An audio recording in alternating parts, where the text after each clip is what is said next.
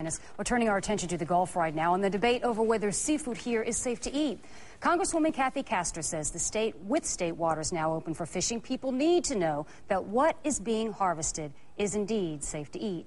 Our Elizabeth Din is live in Pinellas County with details on their push for community support. Hi, Liz.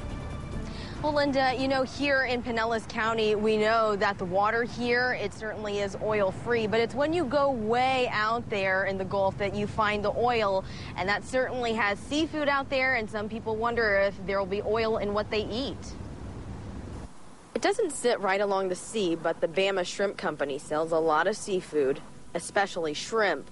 Michael Stevens' dad started this business back in 1979. He says he always thought it was a steady business until he saw a rough economy and then the Gulf oil spill. Exactly. It's something that definitely blindsides you and can totally change the landscape of your business in a matter of days. Most of the seafood is sent out to other parts of the country, used in restaurants. But with some consumers worried about oil being in what they eat, Representative Kathy Castor came here to tell everyone it's edible. Well, we know the perception issue has impacted hotels, mom and pop businesses, our small business owners along the beach, and it has the potential to cause damage in the seafood industry as well.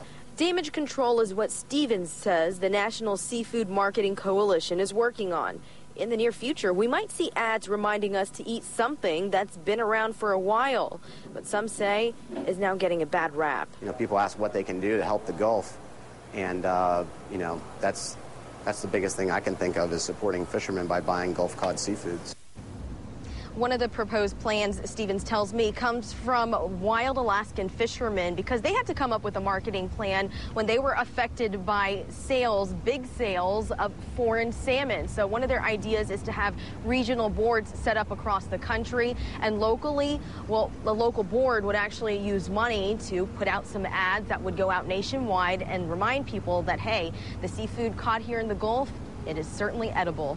Reporting live in Pinellas County, Elizabeth Din, ABC Action News. Thanks so much, Liz. A Coast Guard crew personally responsible for helping keep oil